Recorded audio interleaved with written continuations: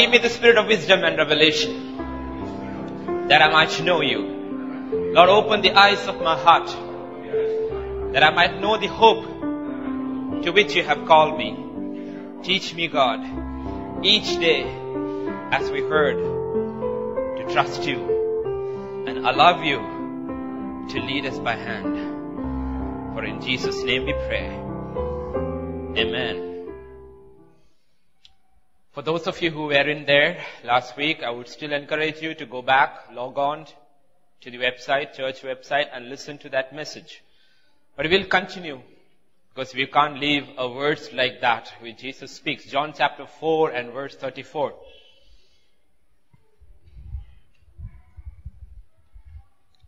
John 4 and verse 34. And Jesus said unto them, My meat is to do the will of him that sent me, and to finish his work. My food, Jesus says, is to do the will of him that sent me and to finish his work. Now you tell me, what is your and my meat or food? What's our food? Because your food, like we looked last week, will determine your strength, your direction, and your destiny. What is our food? Jesus said, my food is this. The Word of God, the Word of my Father. He says, this is my food. The first thing primary in my life is this. All my strength, my direction, my purpose, everything is shaped by this. Now the opposite of the word, if there is an opposite to the word, interestingly, in the Bible, would be what? The opposite of the word would be the world. You can either be led by the word or led by the world. Therefore, scripture says, in 1 John chapter 2, verses 15 and 16,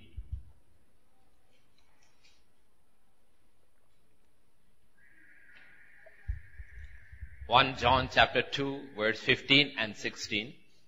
Do not love the world or the things in the world, for all that is in the world, the lust of the flesh, the lust of the eyes, and the pride of life, is not of the Father, but is of the world. Now there's a new translation called the Message Bible. How many of you have seen the Message Bible? Sometimes it's good to read, it makes it much more simpler and you see another perspective. The Message Bible says it this way. It says, don't love the world's ways, wanting your own way, wanting everything for yourself, wanting to appear important, has nothing to do with the Father. It just isolates you from Him. How does that sound? Sounds familiar. These are words which God spoke 2,000 years ago. You know why? Because the world still hasn't changed. It's still relevant. The world still is this. And 1 John 2, 15 and 16 is talking about the three basic values of this world as opposed to the Word. Don't love the world's ways. Wanting your own way, wanting everything for yourself, wanting to appear important, has nothing to do with the Father. It just isolates you from Him. You know how you can break this verse under two headings? There are three things this world says what is important, and we need to see whether we are led by that or we are led by the Word of God. The three things what the world says is: 1, pleasure; 2, possessions; 3, prestige. Pleasure is the lust of the flesh. Possessions is the lust of the eyes. And prestige is the pride of life. Pleasure is a primary value in this world. So is possessions. Prestige, that is power or position or popularity. If you ask most people, what do you want of life? They will say, I want to have fun. I want to be happy. I want to feel good. These are different ways of saying, what I want is pleasure. I am led by pleasure. We live in a pleasure-obsessed culture. So everything that we hear, see, read is basically based on pleasure. I want to feel good. If you feel good, do it. I want to feel happy. I'm not feeling happy. Therefore, I must be losing something out. Because the others all look happy. The second one, possessions. And it is often true, we often fall into the category of buying things which we don't need. With money we don't have. To impress people we do not know. It may sound funny, but that's the truth. We end up buying things that we do not need. With money we don't have. To impress people we do not know. For many people, self-worth is based on their net worth. Possessions is the second value in our society. After pleasure, the second one is possessions. And third is prestige. Most places, image is everything. We are very status conscious. We want people to look up to us. We want people to think we are important and successful. And when that happens, we have value. We are very status conscious. The problem is, the eye of the world, that is the media, bombards us with these values. Pleasure, possession, prestige. Over and over and over and over and over again, day in and day out, that even Christians get seduced by it. And we buy into it. We think like everybody else, those are the ultimate values of life. And the result is that for many Christians, their values are no different from that of an atheist or a materialist. It's no different. Our values actually, if we hear what's being said around in so many churches, is the same thing what the atheist or the materialist also believes in. And then suddenly he steps into time and he says, this is my food. My food isn't pleasure. My food isn't possessions. My food isn't prestige. So when we started John chapter 4, we found he was tired. He had walked all the way into Samaria and he was tired and he didn't take a break. His ministry was still continuing. He hadn't eaten. He was hungry. He sent his disciples to buy food. But when they came, he wasn't hungry anymore because his hunger was fed by the thrill of a person getting saved, doing the Father's will. And scripture says he emptied of all his glory, all his possessions. He was the prince of this universe. The heaven was his throne and the earth was his footstool. The silver and gold in Haggai, he told us, is mine. He told us that my father owns a cattle on 1,000 hills. But when he came, he didn't have a place to be born. He was put in a watering trough, wrapped with swaddling clothes. You know what? He said, my value doesn't come from possessions. He's telling us, through his very life, he's sending us a message. My value doesn't come from my possessions. My value comes from who my Father says I am. And then his prestige. What did he say? Scripture it says he made himself of no reputation. You know what the psalm says? The psalmist says there was nothing in him to attract us to him. It's not like what we see in the movies made. He wasn't 6'3" with blue eyes and golden hair and handsome and all that the way he came. Bible actually says if you looked at him, you wouldn't want to talk to him. You wouldn't give him a second look. But there was this love and compassion and godliness about him. All the sinners whom nobody gave a second look flocked around him. Yet we have eaten into this. Even in the ministry we have eaten into it. Everybody wants titles. Reverend, most reverend, right reverend, wrong reverend, everything you want. No? It's all about prestige. No? And to identify yourself to be different from the others, you need a round collar, okay, purple colored robes, crowns. Because we have eaten into the world. And scripture says, anyone who eats into this is not of the Father. Is not of the Father. Now let's go to the NKJV version of 1 John 2:15 and 16. We'll read the Message version. chapter 2, verse 15 and 16.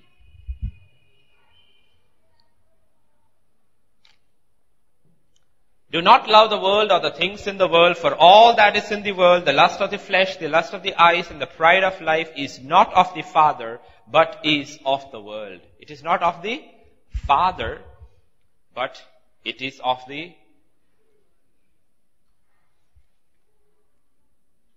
We all know Romans 12, 1 and 2. You know, I like the Message version saying Romans 12, 2. It's not that you don't have the Message version, so I will read it. It's beautiful. Don't become so well adjusted to your culture that you fit into it without even thinking. That sound different? We fit into the culture around so well without even thinking. Yet when we read the book of Acts, we see all of God's servants over there stuck out like sore thumbs in the culture in which they lived. They were different. They were different. You could make out they were different. Today, God is asking us, does the world make out that we are different? Because this is a new year. A new year is good to begin by working out what is that we value in life. Because what you value will ultimately decide your decisions that you make. See, they say on an average, a normal man or woman or child today watches around 1,000 hours of TV a year. So if you live up to 65 years, that is 9.5 years of TV watching. And most Christians go to church once a week. Many here also. And in those churches, message definitely is not 1 hour 20 minutes. It's usually 20 minutes. So you end up with, in your entire life, you end up with 4.5 months of teaching. If you live up to 65 years, you get 4.5 months of teaching and 9.5 years of TV. And you tell me, which values will you ultimately choose? That's what we were looking at last Sunday. Look at Psalm 23 and verse 3. When God leads us, and we are asking Him, Lord, take us by hand and you lead us. And we need to be very careful that we mean the words which we say right from the core of our heart. Because we do not know where He leads us. Psalm 23 verse 3 says, everybody knows, He leads me in paths of righteousness for what? For His name's sake. He leads me into paths of righteousness. That's the path He takes. He leads me into paths of righteousness for His name's sake. Righteousness doesn't come easily. There is a righteousness that is imputed into us when we believe. Then there is a righteousness God has to work within us. And that's where we struggle. That's where we struggle. Turn with me to Exodus chapter 19 verses 4 to 6. Exodus 19 verses 4 to 6.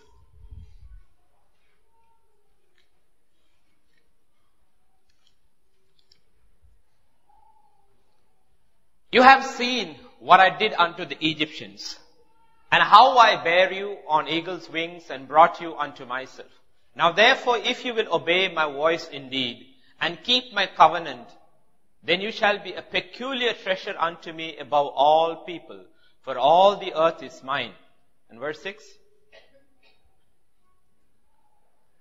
And ye shall be unto me a kingdom of priests and a holy nation. These are the words which you shall speak unto the children of Israel. In the new covenant, if you need to realize, I forgot the reference, we are called the Israel of God. We are called the Israel of God. And God is telling something to them whom He brought out. They were God's Israel. We are the Israel of God. There's a difference between the two.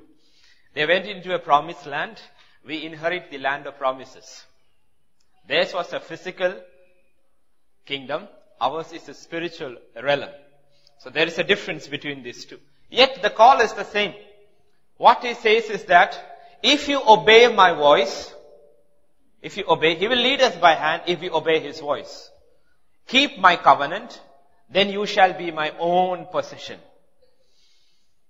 And that's what God is asking us. Do we live on the word of God?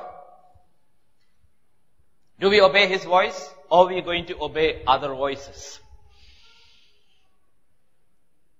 We looked last week, when God leads his people, he doesn't lead you from the world straight into heaven. That happened, as far as I know, only with my father. He got saved and he died. Okay? But usually it doesn't happen that way. The children of Israel got saved from Egypt. They didn't reach the promised land overnight. Okay? And we don't understand that fact. God, for the sake of his righteousness, for the sake of his name, leads us through the desert. Did we see that last week? Why does he lead us into the desert? Because the desert is this testing ground where you and I will know what is that we value. Do we value those three things we looked in the beginning? What is that? Pleasure, possessions, or prestige? Or we value the will of God and his righteousness? That's what Jesus meant by seek ye first the kingdom of God and his righteousness. The desert will show up what is there within me. Why did I start this journey with God? And whether I am willing to change. Turn to Psalm 78 and verses 5 to 8.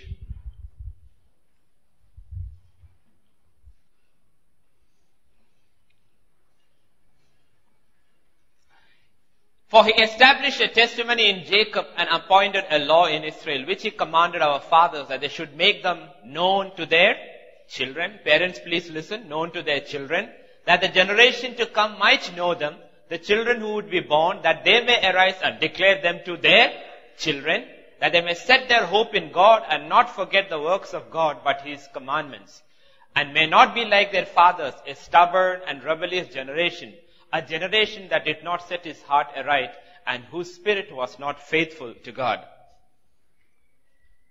He's talking about the people in the wilderness. Now look at verses 17 and 18 of the same psalm. But they sinned even more against him by rebelling against the Most High in the wilderness, in the desert. And they tested God in their heart by asking for the food of their fancy. In the desert, when God is showing up their real inside, they are testing him and asking for the food of their fancy. Now look at verses 32 and 33.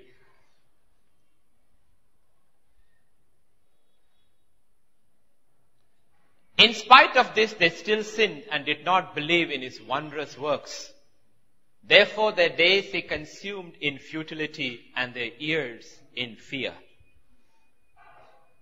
When he leads us into the desert and he feeds us with his word, and he gives us his word, he feeds us with manna, yet we are always asking God for things according to those three values, food of our fancy. Finally, he says, he finally consumed them in their futility and their years in fear. Now ask, does this mirror us? Years have passed by. Years have passed by. We started following God maybe 10 years ago, 15 years ago, 20 years ago, 25 years ago. But we know this is the truth about our life. We hide it from everybody, but we know our life, we are walking in futility. And when we look into the future, there is always fear. There is always fear. Because we did not learn the lesson of the desert. The lesson of the desert was to show what we were inside.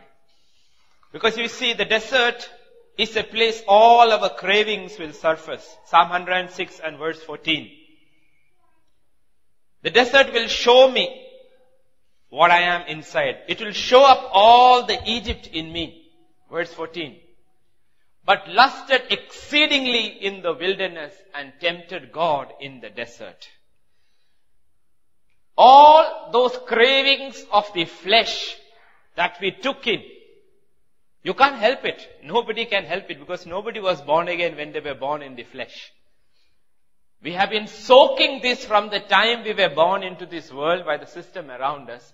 And then when we were born again, God starts leading us into the desert so that we will see that within us and will learn to hate it and replace it with God's will and His word in our lives. Scripture says, they lusted exceedingly in the wilderness and tempted God in the desert. What are we doing in the desert? You need to realize, desert, what's so special or different about the desert? The desert is a barren place.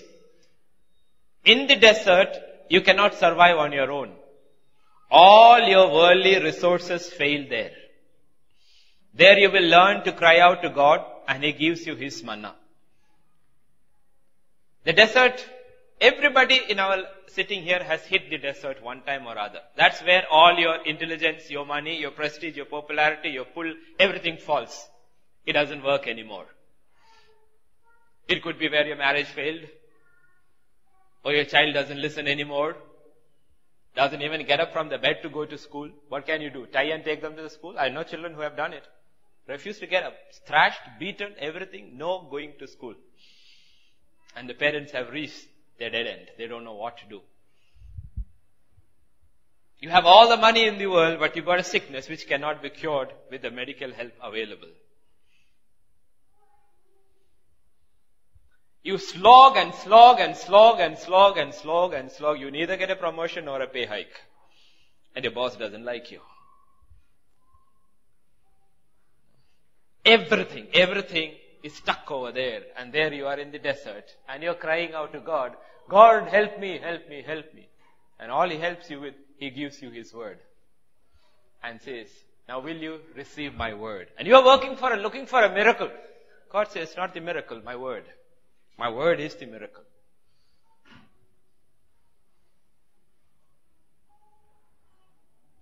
But we don't want manna. We want that fancy food.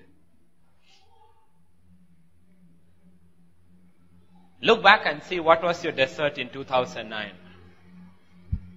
Look back and see what was your desert in 2009. Where you came and realized, Lord, wherever we can manage on our own, I'm telling you, we will not depend upon God. So what God will do is lead us to a place, for His name's sake, to a place where we have to call upon His name. When He calls upon His name, we are looking for a miracle so that the miracle will come. We are out of the situation and we can go back to our old world. And God says, no, you're stuck there. Now this is the place I have brought you and I'm going to change you here. I'm going to change you here. So that you will learn now, man shall not live by bread alone, but by every word that proceeds from the mouth of God. So when you are in the desert, be careful. Be very careful. When you are traveling through the desert, be very, very careful because things will start happening. Turn with me to Exodus chapter 32 verses 1 to 7. Now when the people saw that Moses delayed coming down from the mountain, the people gathered together to Aaron and said to him, come make us gods that shall go before us. For as for this Moses, the man who brought us out of Egypt, we do not know where he is. That seems to be true about the projector also today. God is telling us something. When you are in the desert, who is Moses for the people? They don't have a Bible. They don't have MP3s, CDs, not even a scroll. They don't have anything. Moses hasn't written the 5 books. There is nothing. Moses represents the word of God for them. When the word of God departs from your midst, when you stop listening to the word of God or obeying the word of God and you don't read the word of God anymore, what happens? That's what happened to the children of Israel. Moses is no longer there. The word of God is no longer there in their midst. The man who brings the word is no longer there in the midst. You have started avoiding the church. You're not listening to the word. You're not praying anymore. You're not reading your word anymore. You're not listening to the word anymore. What happens? You mean you will stop worshipping? No, you need to realize no man can stop worshipping because we were created to worship. If you don't worship God, you will worship something else. You'll worship the TV or your job or your spouse, or your children, or pleasure, you will worship something because we have been created to worship. So the people said, that man is not here, so you do something, make us gods that shall go before us. They changed the focus of their worship. It's changed now. From the living God to something else. This is what happens when we stop listening to the word. When the word disappears from our focus should be, as long as Moses was there, they kept on following, listening, obeying. And then one day Moses is in there. 2 days Moses is in there. 3 days Moses is in there. 1 week Moses is in there. And the people said, well, we can't stay like this. We need to worship. You see, we are worshippers. And we think that by avoiding the word of God, I can manage on my own. Nobody manages on their own. By not praying, I can manage. I'll pray next week. I'll pray. Jesus prayed, and scripture says he was heard because of his obedience. He cried with tears and sounds that could not be uttered. That's what the book of Hebrews says. He kept on withdrawing himself every now and then to spend time with the Father. By the time he was 12, he knew the Old Testament probably by heart. He knew that he needed it. But how do we neglect? And we don't realize. Subtly we have eaten into the other thing and we start changing. Because the focus now changes from God to an idol which we have created. And that idol which we have created is into which all our resources are poured into now. Because how did they do it? With earrings that were brought from there. Yes. Golden earrings which were there in there. What did the people do? It's very interesting. The scripture says they took all their necklaces and bracelets. Does it say?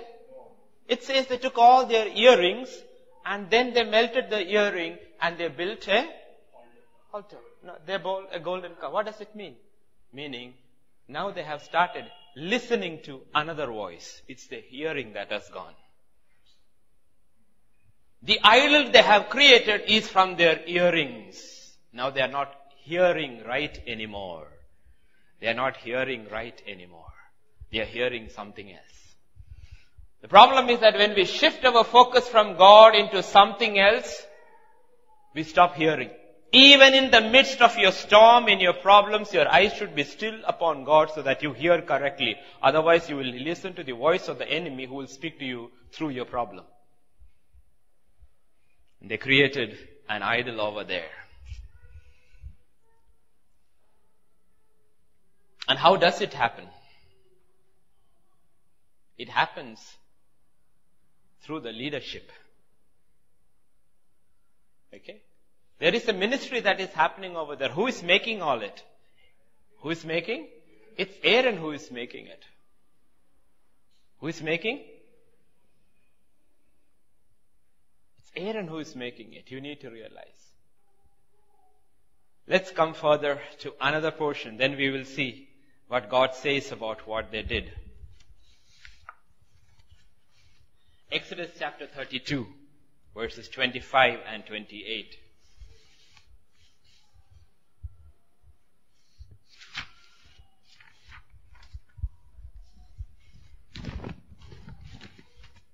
We'll go back to the previous portion again. Okay? Moses saw that the people were running wild or unrestrained and that Aaron had let them get out of. What happened? Out of control. Aaron had not restrained them to their shame among their enemies. Now we see the leadership, the spiritual leadership has lost control. The spiritual leadership has made the people to be unrestrained, which bring shame to God before his enemies. Go back to the previous verse and you will see why it is so. Bring it further down. And they, look at the form of worship. And they rose early on the next day, offered burnt offerings and brought peace offerings, and the people sat down to eat, drink, and rose up to play. Whenever worship changes from God to something which we have created, worship will always end up as entertainment. Have you seen that? Even in churches? Whenever the focus shifts from the living God, our worship will be all about eating, drinking, that is pleasure and play, and about entertainment. And most churches, many churches end up like that. It's all about fun. It's now we are worshipping ourselves. We are no longer worshipping God. We are worshipping ourselves. We go to church to have a good time. That's what we mean by worship. And we don't realize we are doing exactly what the children of Israel did. They ate, they drank, and they sat down to play. And then something. Go back to the next one, which we looked at earlier. Exodus 32:25.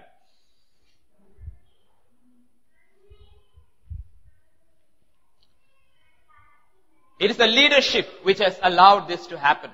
Whenever the leadership stands there strong and speaks the word of God and the word of God alone, this will not happen.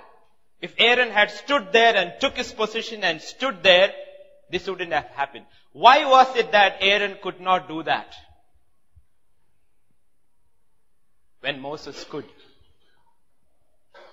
Moses could do that because he came into the ministry through the fire, the burning bush.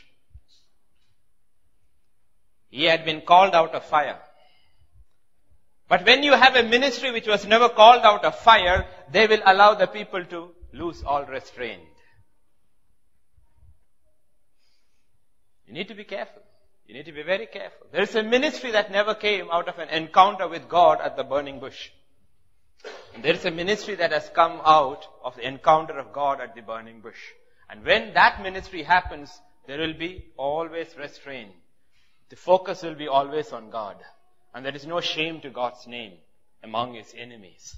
But when that doesn't happen, the enemies mock at God. And what does the man of God do? What does the man of God do? Moses comes. What does it say? And then Moses stood in the entrance of the camp. What does scripture say? He did not enter the camp. He doesn't enter the camp. He stands at the entrance of the camp. Because Moses represents God for them. He is the voice of God. When there is sin in the camp and all restraint has gone, all holiness has gone, all order has gone out, God doesn't enter the camp. He stands outside. And he stands outside and he calls people to come to him. Is that any different in the New Testament? In the book of Revelation chapter 3 verse 20, Jesus says to the church that's sitting there inside, I stand at the door and I knock. I'm not coming in. I'm outside. I don't come in. I'm not coming in. He stands at the door and he says, all who are for God, come. The God of Israel says, come to me. And what does it say? Whoever is on the Lord's side, come to me. And all the sons of Levi gathered themselves together to him and he said to them, thus says the Lord God of Israel, let every man put his sword on his side and go in and out from entrance to entrance throughout the camp, and let every man kill his brother, every man his companion, and every man his neighbor. So the sons of Levi did according to the word of Moses, and about 3,000 men of the people fell that day. Now there is Moses standing there at the entrance of the camp and says, all who are for God, come to me. It's not a call to prosperity and healing. It's not a call to health and wealth as today's gospel is called. It's a call to deal with sin drastically in our lives. That is the call of God always. Deal with sin in your life if you want me to come into your camp again. Because the leadership, the spiritual leadership of Aaron has brought no conviction. Because Aaron has eaten into that idolatry. A leadership that has eaten into idolatry cannot bring the conviction of sin in the camp. And there is always the servants of God who will stand at the door and cry out, whoever is for the Lord, come to me. Whoever is the Lord, come to me. And who are the ones who moved? How many tribes were there? 12 tribes were there. Only one tribe moved. Which was the tribe that moved? The tribe of Levi. Who was Levi? Levi was the third son Jacob had through Leah. Leah had hoped that by giving her husband 3 sons now, Jacob would be attached to her and joined in spirit with her. Okay? You need to remember. But Jacob loves Rachel, but Rachel has no children. Leah is delivered 1. Leah is delivered 2. The third one is Levi. By the time she gives him 3 sons, she thinks her husband will be now attached or joined to her in the spirit. So the word Levi means those who are attached. When the call of God comes to deal with sin within the camp, within ourselves, only those who are attached to Jesus will move. All the others will stay back. If you have not been attached or joined to Jesus, whenever you hear the call of God to deal with sin in your life, you will leave and find where wealth and prosperity is preached. And sin and conviction is never spoken about because it will offend the people. Because the leadership has eaten into the idolatry of the people. Because you have a leadership that never came through the fire, or who came through the fire but has forgotten the effect of the fire that purifies. Forgotten the purpose of the call. That the purpose of the call in the New and the Old Testament is the same. You shall be for me a holy nation. A kingdom of priests. You shall be for me a royal priesthood. A holy nation. A chosen people. It's the same in both Old and New Covenant. It is the same. And what did he say? He told them, when he moves towards you, or you move towards Jesus, the next thing he says is, strap your sword to your side. Strap your sword to your side. You know what the sword is? Ephesians 6:17 says what the sword is. Take the helmet of salvation and the sword of the Spirit, which is the word of God. Suddenly you are given only one weapon and only one. It's not mentioned that take your spear or your bow and arrow or your hammer or your axe. Nothing is mentioned. Take your sword. It says the sword of the Spirit, which is the word of God. What is God telling us here? How do we apply? Because scripture says in Corinthians, this were all put for our sake there. Examples. What is it saying? When there is sin within me and when there is sin within the camp, God is saying, take up the word of God. Always be ready to use it. In season or out of season, carry the sword of the Spirit, the word of God. You should be able to carry and you should have the word of God with you. And how does this word work within us? It's interesting. It says in Romans 2:29, how this word of God works. How does this word of God work? People are nodding off. People are falling asleep. Listen. But he is a Jew who is one inwardly, and circumcision is that of the heart in the spirit and not in the letter, whose praise is not from men but from God. Something is mentioned here. This is how the sword of the Spirit works. The sword of the Spirit works is the word of God will show the muck in my heart and I allow the Spirit of God to cut it away. Circumcision is the cutting away of that flesh of the world within me. I use the word, the sword of the Spirit, and allow the Spirit to cut it off. And who is that? He is a Jew who is one inwardly. A Jew is not a one who is outwardly. But suddenly the name has changed here. Now here it is called Jew. It is not called Levite. Earlier we saw Levite. The one who will move towards God are the ones who are joined. Right? A Levite. But when we come here, we have a strange name called Jew. And the problem is that whenever we heard the name Jew, we get always confused because it's an English word. It's an anglicized word. How many of you know what is a Jew called in our regional translations of the Bible? What is it called in Telugu? Yehud. In Malayalam it's Yehudan. Yehudi, a Jew, is the one who is of Judah. When we read Jew, we don't understand it because Jew, what is this Jew? Okay. But the Jew is, the Hebrew word for Jew is Yehudi. And who is Yehudi? We'll come to that. We'll come to who Yehudi is. Because Yehudi is the next son of Jacob. Now the thing is that here something is called circumcision. What is circumcision? Circumcision is the cutting away of the flesh. Why? Because if you trust the flesh, God will not work in your life. So when was circumcision instituted? Circumcision was instituted after Abraham created Ishmael.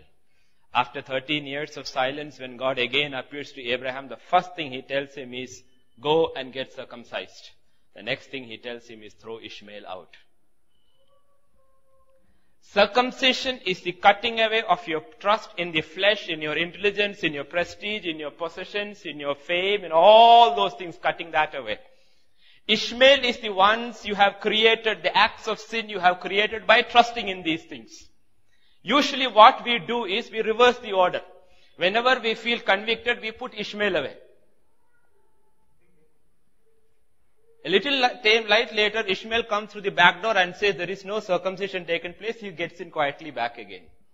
So God says, don't do that. First, circumcise your heart and then throw Ishmael out. When he comes, he finds he has no place. Ishmael represents all the works of our flesh. And for that works of flesh not to be repeated, you have to allow the Spirit to circumcise your heart by the Word. This is the work of the Holy Spirit through the living Word. Shall we look at Hebrews 4:12 to 13? Because the flesh hates this. Especially that verse 13.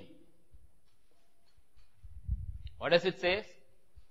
For the word of God is living and powerful and sharper than any two-edged sword, piercing even to the division of the soul and the spirit, of the joints and marrow, and is a discerner of the thoughts and intents of the heart. And there is no creature hidden from his sight, but all things are naked and open to the eyes of him to whom we must give account.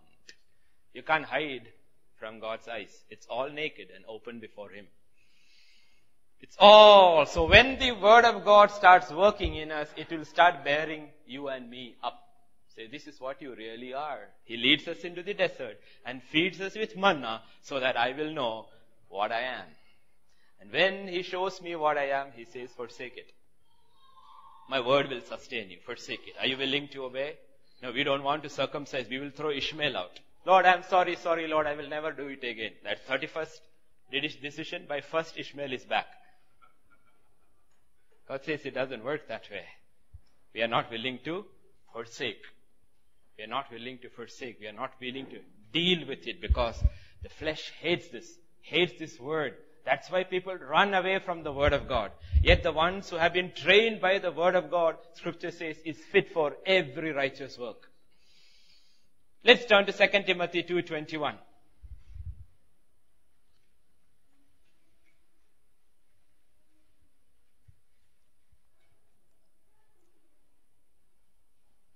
If a man cleanses himself from the latter, he will be an instrument for noble purposes, made holy, useful to the master, and prepared to do any work. What does it Scripture says? You look at the order first. Does it say that if a man is very useful, then he will be made holy? No, it doesn't say. He says if a man is holy, then he will be made useful. God doesn't look at your or my usefulness, how talented he or she is. He doesn't look at any of those things. We think God looks at all those things. We think he looks at all those things. He doesn't look at those things. Do you think God picks talented people? God looks at your pedigree, your family background, your riches, your education. Does he look at any of those things? He doesn't look at any of those things. He will look at this. Are you ready for this cleansing? If you are ready to be cleansed from the latter, from the world, then he will be a vessel for honor. He'll be a vessel for honor and sanctified and useful for the master. We need to realize many people are useful for the church. They're not useful for the master. There's a difference being useful for the master and being useful for the church. We look at everybody and say, oh, he does so much, she does so much. God says, no, it's not useful for me. It's not useful for me because he or she is not dealing with the main issue. It's not dealing with Ishmael. Heart is not circumcised. He says, that's what I'm looking for. If heart is circumcised, then he will be useful for the master. Because you being useful for the master is never decided by the church. It is decided by the bridegroom, by the master. Are we useful for the master? Only the master knows. And how do you know you can be useful for the master? Is by dealing with these issues in your life. You have to be able to deal with this. We looked at the fact. Let's go back to Romans 2:29.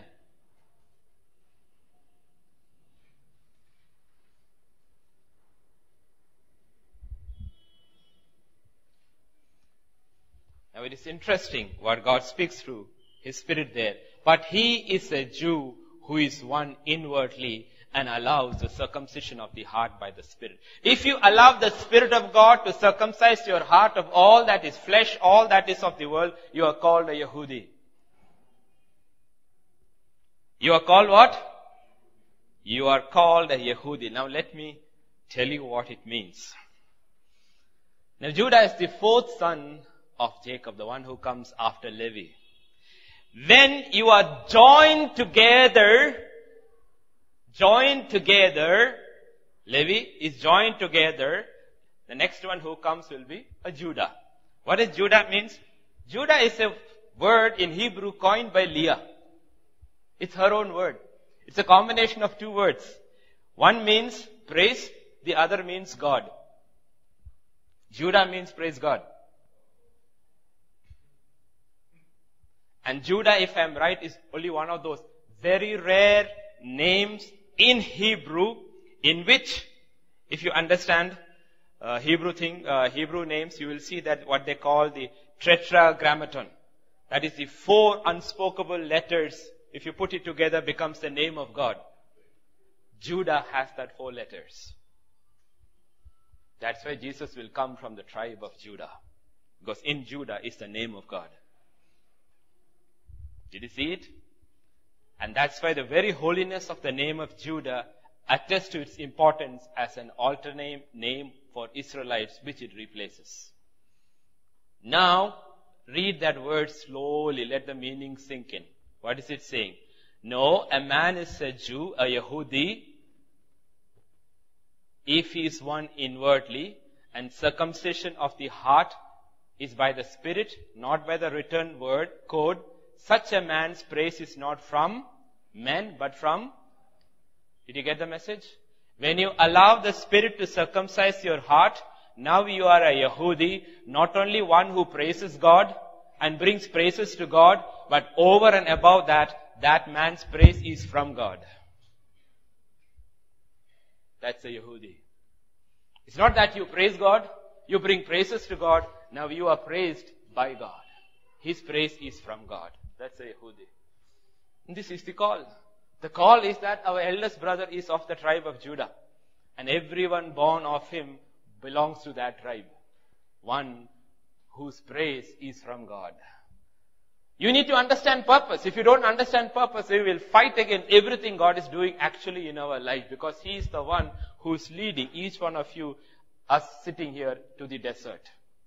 So that He can make us into a Yehudi. So the call goes out to everybody in the camp. Few will separate themselves from the rest and move towards Jesus. Very few will separate themselves and move towards Jesus. This is the problem that we face. Over and over again, when the call comes, we do not respond. Because we look at the call and we realize, oh, I am not willing to pay that price. Because what is the response? Exodus 32:27. 32:27. What was that Moses said? You need to realize. He said to them, this is what the Lord, the God of Israel says. Each man strap a sword to his side, go back and forth through the camp from one end to the other. He's saying, do one thing. Go through the camp, go through it carefully from one end to the other, back and forth, and kill whom? Kill brother, every man his companion, every man his neighbor. I'm sorry, you're not killing strangers here today. You're killing things and people who are very close to your heart. It is painful. It's a very, very tough call. Very, very tough call. Because the ones we are called to kill are things or relationships to which we are very close and comfortable with. And people knows what the call of God is, so they back off. Because we love them. We love those habits in our life. We are very comfortable with those habits, and God says you need to go through your camp, heart, back and forth, and kill all those of the world whom you call your brother, your companion, your neighbor. We're not talking about people here in the New Covenant. Sometimes it can be a relationship, not killing a person, but killing a relationship. It's a tough call. It's a very, very tough call. Do you think after killing those 3,000 people, they became very popular? Do you think the rest of the camp was very happy because somebody lost a brother or an uncle or a father because of them? Meaning, if you respond to the call of Jesus, the actual response of call to become a Yehudi, you will not be very popular even in the church. You offend a lot of people. You become an offense to a lot of people. It's a tough call. It may even bring scorn, shame, even violence. But it is the ultimate call of God from the beginning. From the beginning, God has been calling, come to me, come to me. Along with that, leave the world, leave the world. The call has never changed. Do you think the call has ever changed? Genesis 12:1. This is the call from the beginning. What did God say? Lord said to Abraham, leave your country, your people, and your fathers. What did he say? Kill, figuratively, your brother, your friend, and neighbor. What did Abraham do? He obeyed. Did he see any of them after that day? No. As far as he's concerned, they were dead for him. He never saw them again. The call is the same. What did he tell the Levites? Go kill brother, friend, companion. And what does Abraham is told? The same thing. Leave your country, your people, your father's household, and go to the land I will show you. I'm saying until you do this, you will never experience the land to which God is taking us. Genesis 24:6. And a man who obeyed that call makes the decision for the next generation, for his son. But Abraham said to Eliezer, beware that you do not take my son back there. My son has the same call on his life. Don't take my son back. He is dead to his friend, his father's neighbor, and his father's companion. Did Isaac disagree with his father? He was 40 years old. Did he disagree? He did not. Genesis 31:3. When they come to the third generation, a man has gone back, running in fear. When you are in fear, you will run back to the world. When you run back to the world, what happens when God appears to you again? Then the Lord said to Jacob, return to the land of your fathers, to your family, and I will be with you. You ran into the world because of fear. Now go back where you should be. Go back there. You cannot live among them. You are dead to them. Go back. Genesis 50:24 and 25. Though Joseph died in Egypt, the final words, almost final words in the book of Genesis, when Joseph dies in Egypt, his dying words were that his people would go back to their land. What does he say? And Joseph said to his brethren, and I am dying, but God will surely visit you and bring you out of this land to the land which he swore to you, Abraham, to Isaac, and to Jacob. Then Jacob took an oath from the children of Israel, saying, God will surely visit you, and when he does, you do one thing, please carry up my bones from here. Even my bones do not belong to this world. Carry my bones back to the promised land. Okay, they had a physical land. We have a spiritual land. We do not belong to this world. We belong to another land. As long as we tap into the patterns and the methods of this world, we will be always separated from God. And that's what God is asking, and that's what God was asking them. Are you willing to leave Egypt or kill all that is of Egypt in us? It's not leaving Egypt that is so difficult for Christians. It is killing Egypt in us. Like them, it is so difficult. So God leads us into the desert where you cannot survive on your own. Some area in your life you have responded to the Word of God. You have no choice but to respond to the Word of God or be destroyed. Or end up your life in futility, as we saw. Abraham reached Canaan. Any choices we have to make? Abraham reached Canaan. And as soon as he reached Canaan, a little later, Scripture says, what was there? famine in Canaan. Why famine in Canaan? To see what choice you will make. What is the choice you make? You have two choices you can make. Either believe in the God who promised you and brought you here. He will sustain me in the famine. Or listen to what the rest of the world says. What does the rest of the world say? There is food in Egypt. Egypt is fertile, plenty of food. That's what every choice we all have to make. Whenever you hit a roadblock, two choices. Either, God, you tell me what to do. And whatever God tells you to do doesn't sound sensible. Because He says, stay there. The world says, move out. And moving out is easy because the whole crowd is moving out. Satyam fiasco started, everybody was putting in their papers. God tells you, stay there. Are you sure, Lord, you're telling me to stay? This company could crash anytime. No, you stay there. But everybody is moving out. Well, you stay there. Don't look at them. You stay there. It's difficult for Abraham to stay there because everybody was moving out. And what did he do? He chose the way of Egypt. He moved into Egypt. Trusting and obeying God is a walk of faith. When faith goes out, what comes in? It's not an empty space is left there. Fear comes in, worry comes in, anxiety and all the relatives keep coming together if you don't deal it with fast. What are the relatives? Depression, discouragement, bitterness, hatred, self-pity, suicidal thoughts and a whole lot of it. They all come together when you step out of God's will into Egypt. Now, you are still a believer. Why? Because I left Haran for God. So you are a believer. But what is happening? You are trying to serve God in faith and the Pharaoh in fear. Where are you trying to serve? Who are you, Abraham? Well, I am Yahweh's servant. But whom are you serving here? I am serving Pharaoh. How are you serving Pharaoh? By faith? No, by in fear. The problem is, it is a test. Egypt, if you move into Egypt, disobeying God, it is a test of your integrity. And that's how people lose their integrity.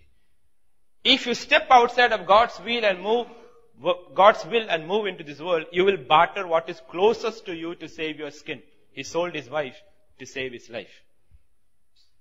Sarah represents what are things which are close to your ideals and your noble things which you believed in. But when you step into the world, you start selling it. Because now it's about preserving your skin. He bartered Sarah so that he would save his skin. That's the danger. When we embrace the food of Egypt, this world, people will even barter their own spouses. That's why divorces take place. Let me tell you, that's why divorces take place. Separation takes place. Because people barter their spouses because they have embraced the food of this world.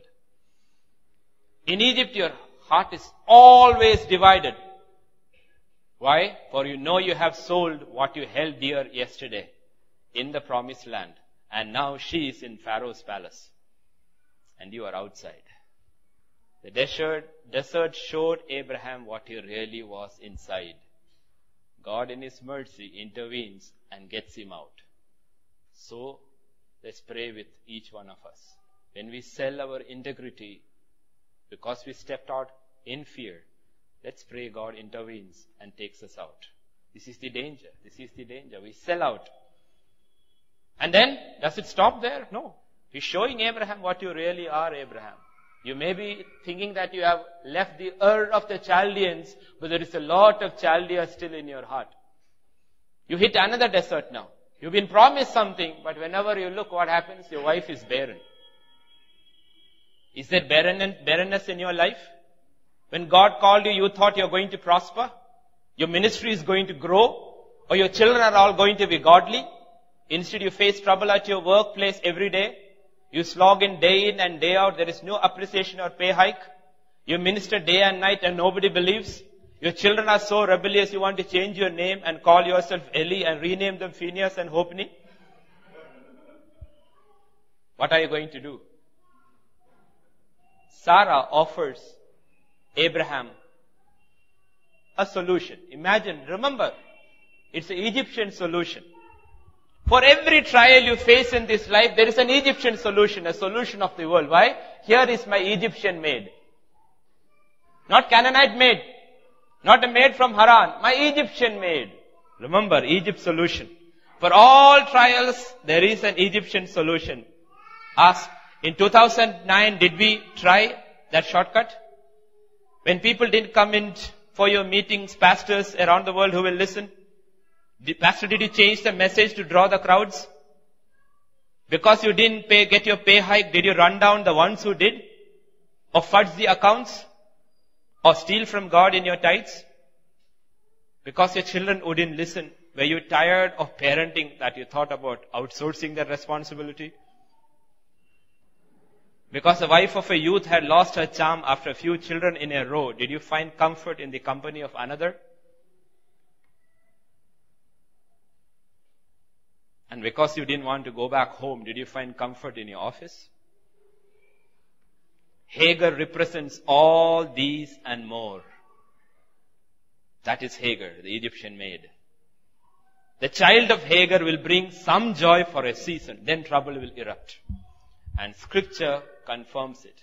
Now you are stuck. Hagar is there, Ishmael also has been created. What do you do with Ishmael? And if you want the peace of God, God says, throw the slave woman and her child out. And it will cost you a lot of pain because you have invested in Hagar and her son. Many stop here, many believers stop here now because they don't want Sarah anymore, they want Hagar. Meaning, all that is lawful in God's sight is quietly put away. And all that is unlawful in God's sight is made acceptable. Because the society will accept it, they have no problems with that. But do you have the conviction of Abraham to do what is right in God's eyes? Even if it breaks your heart and send Hagar and her child away. It may expose you to ridicule, scorn, and even hatred of the Egyptians. But do you want victory in the desert in 2010 is the question God is asking. Let's go to back to Exodus 32 and verse 29.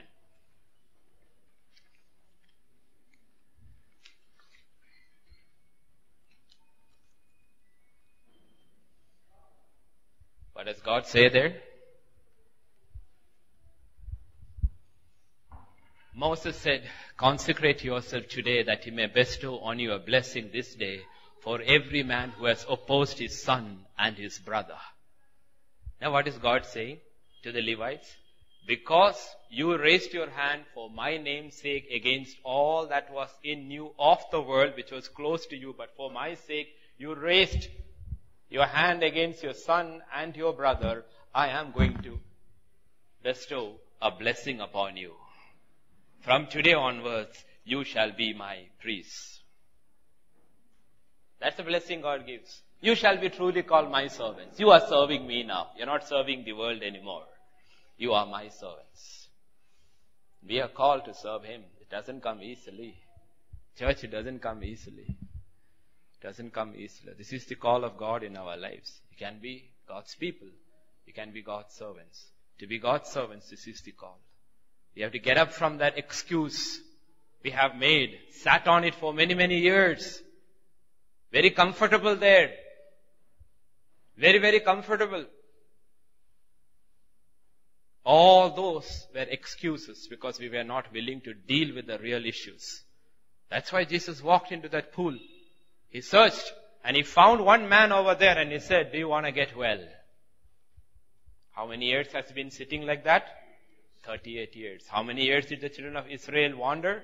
38 years. 2 years to reach Kadesh Barnea, final rebellion. After that, 38 years. How many years did they wander? 38 years. That man symbolized Israel and every child of God who has been wandering in the desert because of disobedience. Do you want to get well? Do you want to get well? What a question to ask. Because the truth God knows is that many people don't want to get well because they love their mat. They're sitting on a mat.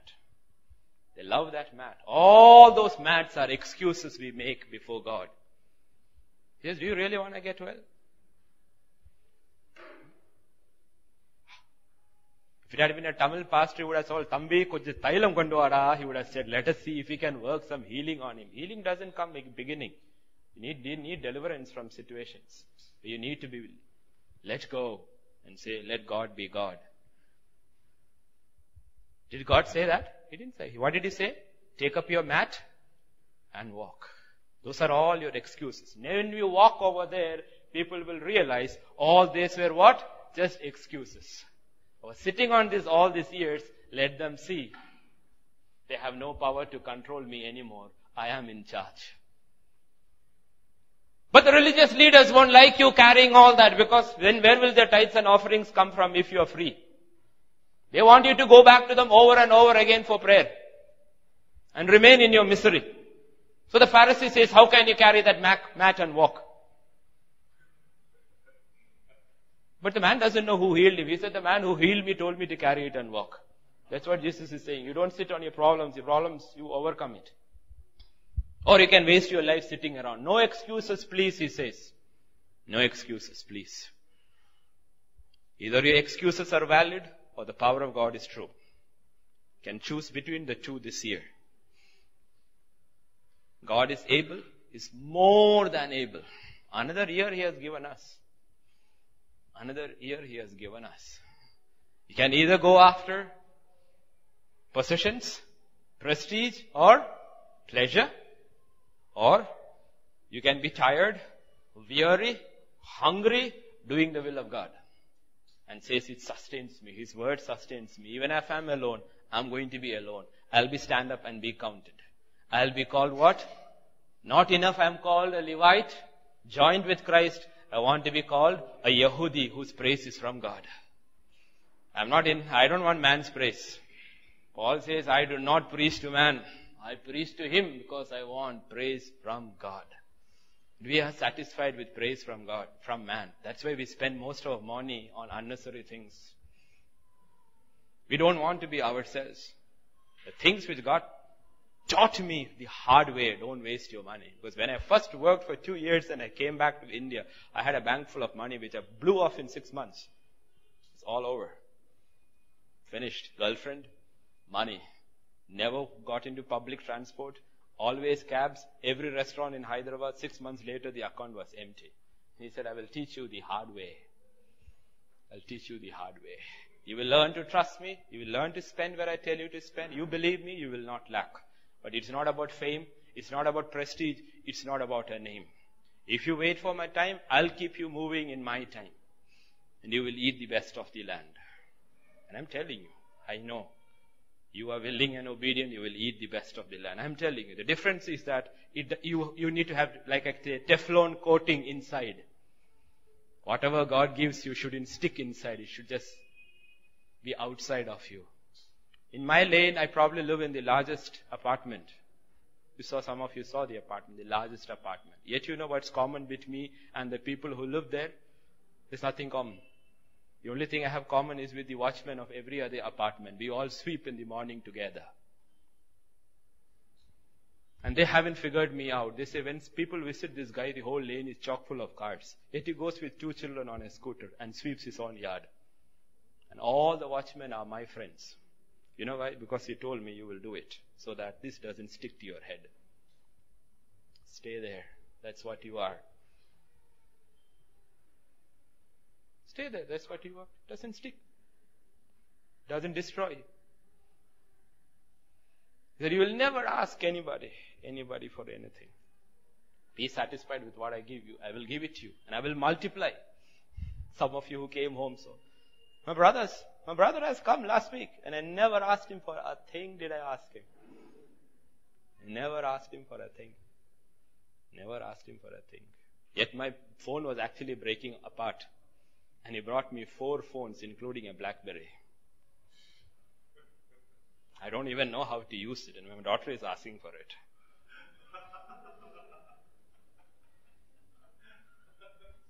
He looked at my laptop and said, you're using this laptop, why didn't you tell me? I said, it's okay, I don't tell. Can I buy you one? What do you want? Dell? Sony Vaio? I said, it's okay. It's okay. You know why? Because he's still flesh. He doesn't believe. He doesn't believe. So you don't ask. Don't ask. You know? Exactly what God told me. Remember, the father of faith. I have lifted my hand unto God. I will not take even a thong from your sandal. Don't ask.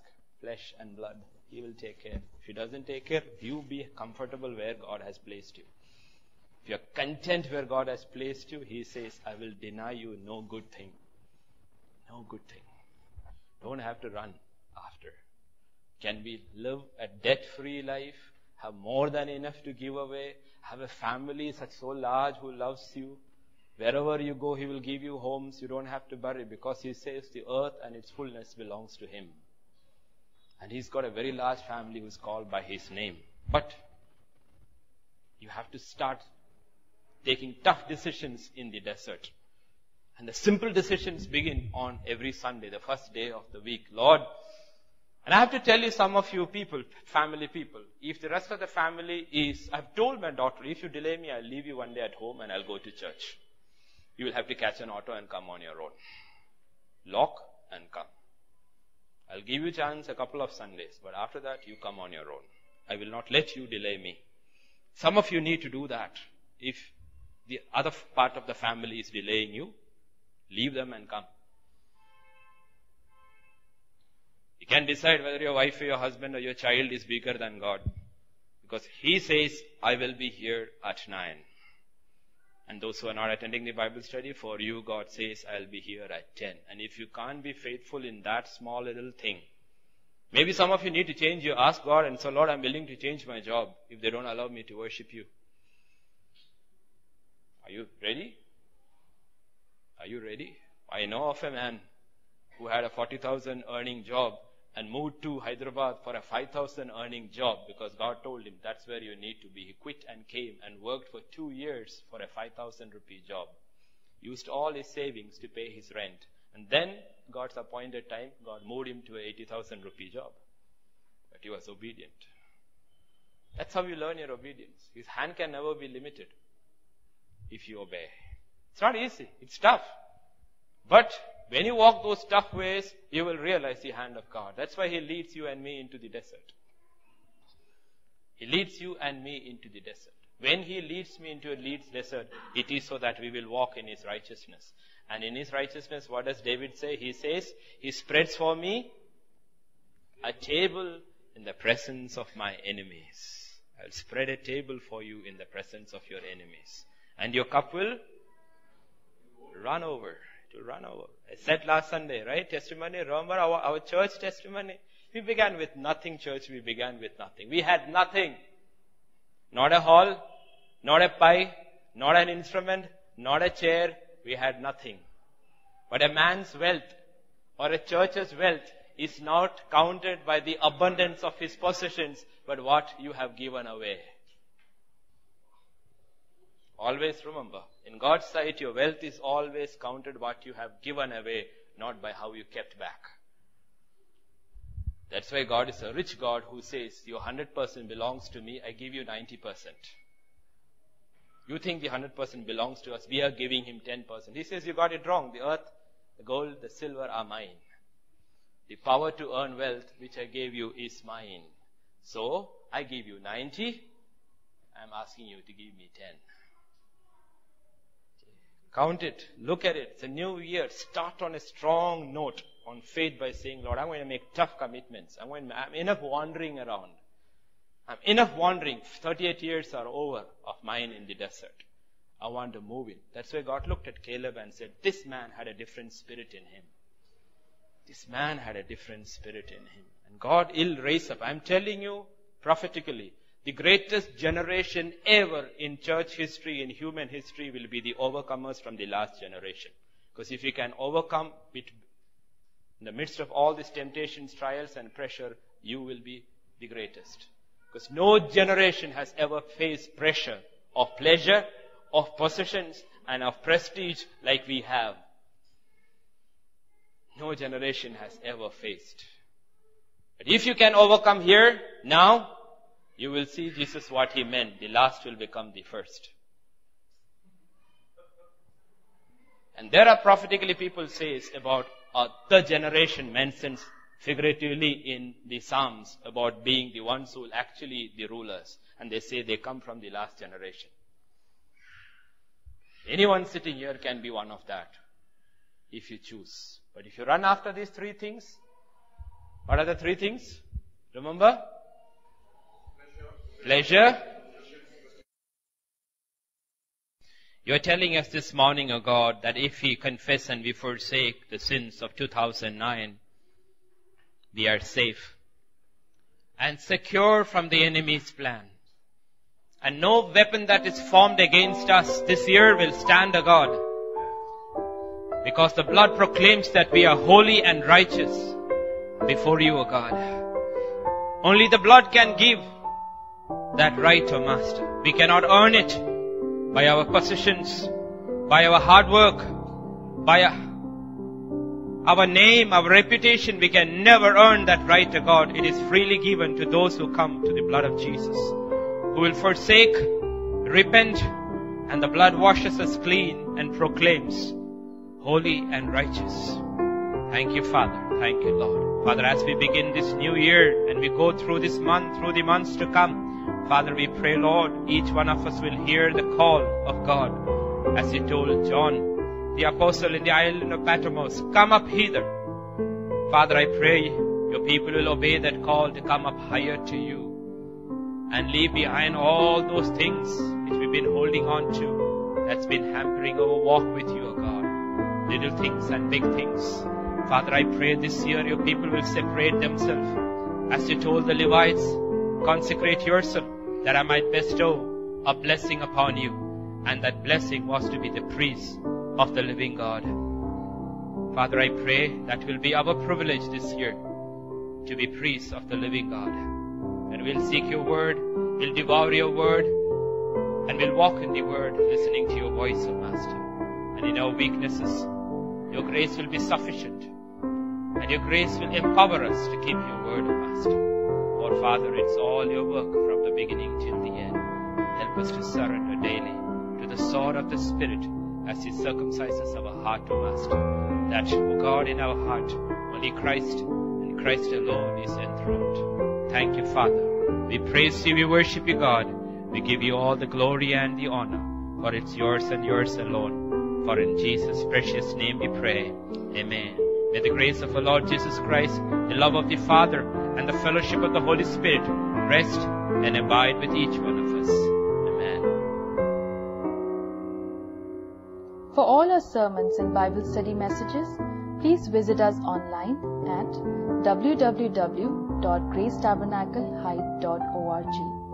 I repeat, www.gracetabernacle-hyde.org.